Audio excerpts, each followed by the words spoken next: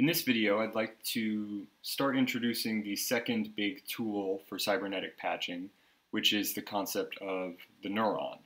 In the first video, we talked about feedback as a way of starting to build cybernetic systems, that is, systems that through feedback start to organize and regulate themselves.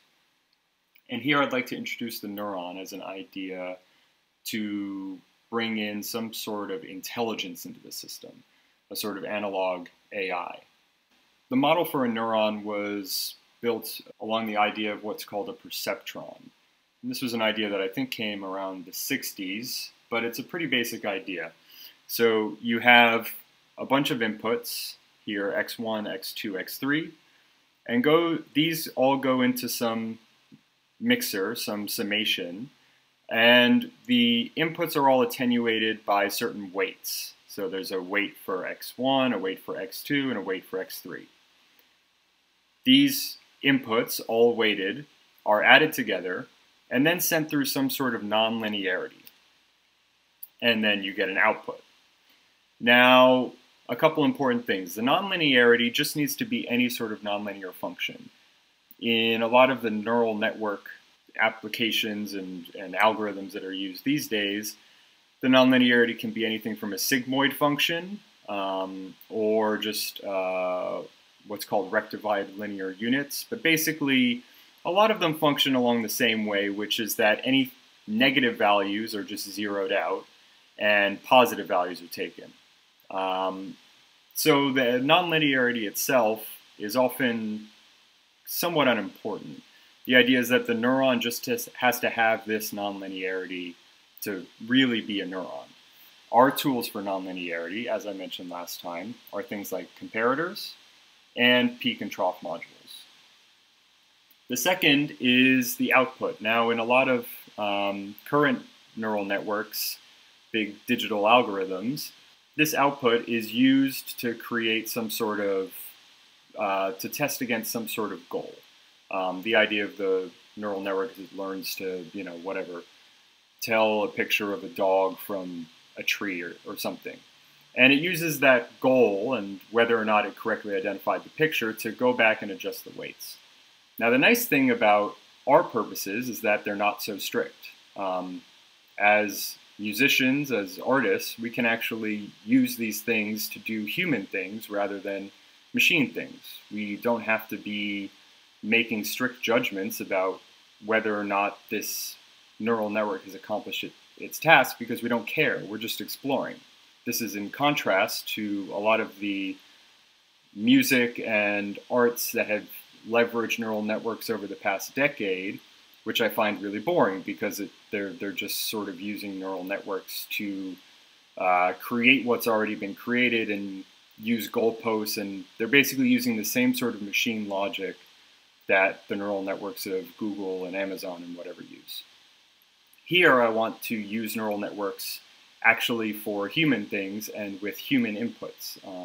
Again, I recommend the books of Norbert Wiener as a sort of counterpoint to a lot of the neural network and AI talk these days in big tech companies. But anyway, the point is that we can use these structures for more fun purposes. So why don't we start off by taking some inputs. So let's take one oscillator, and we're going to use the CV processor as our mixer. So we'll have these inputs that are summed to the output, and we also have attenuators for each of these inputs. So these are going to be the weights. So we'll have this sine wave as one input. We'll have this sine wave as another input.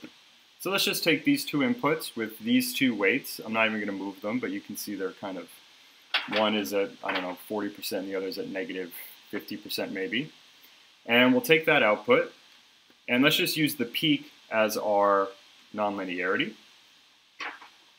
and take the output of the peak into our mixer, and we'll see what that sounds like.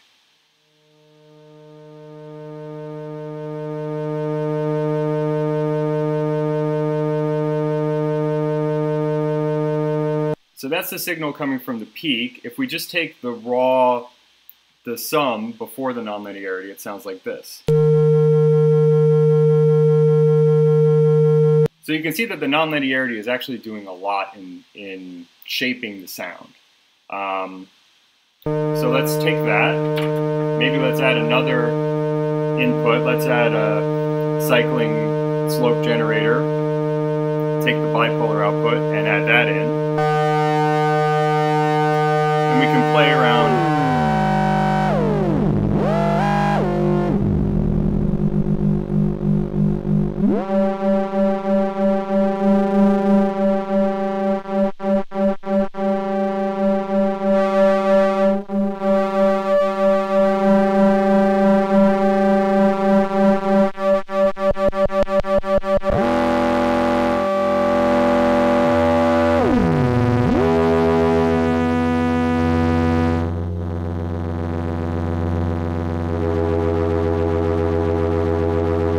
So as you can see, playing around with the weights and playing around with the inputs themselves really influences the sound.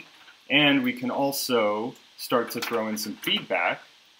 And in this sort of diagram of the neuron, I left the feedback and where it goes to open-ended because, again, we're not necessarily interested in solving some task or accomplishing some goal. We're interested in playing around. So we can take that and take the output and start to route it kind of wherever. So let's just play with where that could go. So if we use the output and go into the input here, that does one thing. How about here? Here.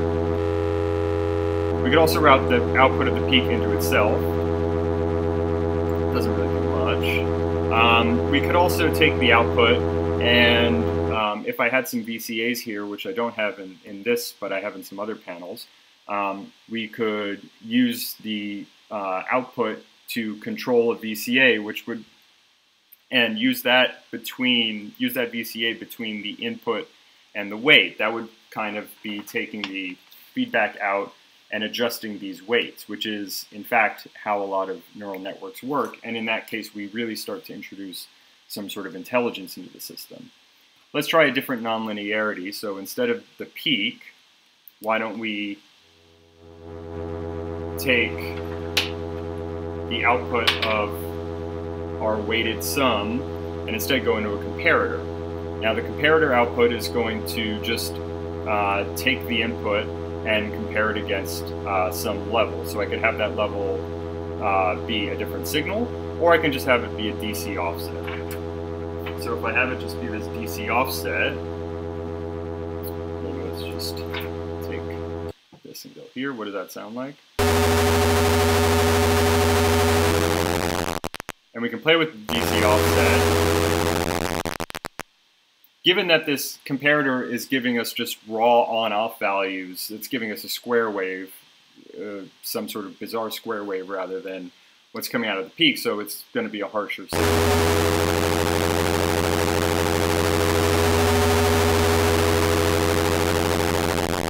But we could start to take that and run it through a filter and have some feedback going on in the filter like last time, or something like that. I also want to try another patch using not audio rate signals, but sub-audio rate signals. So let's turn these oscillators all the way down. This second oscillator we can put in low frequency mode, and let's turn the cycling DSG to a lower frequency. So now the output is not going to be intelligible as sound because the frequencies are too low. But we're still getting output out of this nonlinearity. Let's, instead of using the peak, let's go into the comparator and use that output to ping the variable Q filter. This is just going to be sending on-off values, and those we're going to use as triggers to just give the filter a ping.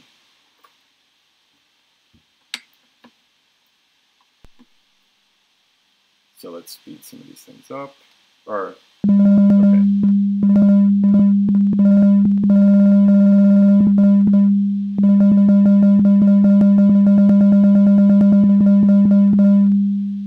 And we can play with the weights here.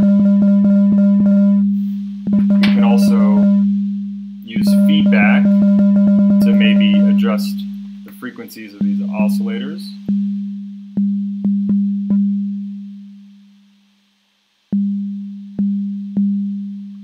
We also very helpfully, this is the surge divided by M model. So this comparator is actually also sent up to this frequency divider. So we can actually divide those fast frequencies anywhere from 1 up to 32 divisions. So we can get a bit of a slower output. But in this way we can start to play with this, with all of this, with this neuron acting to just drive this pinging of a filter. And we can, like I said, we can use feedback to change the frequencies of those filters, of the inputs rather.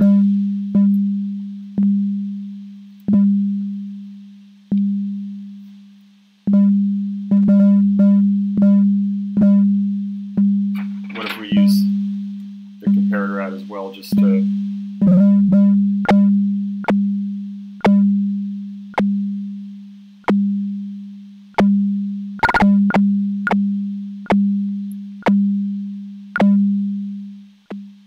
So this is another starting point, the idea of the neuron. And so in future videos, I'm going to take the neuron, start to play even more with intelligence in the system, and start to play more with feedback and kind of adding all these things together to build larger cybernetic systems.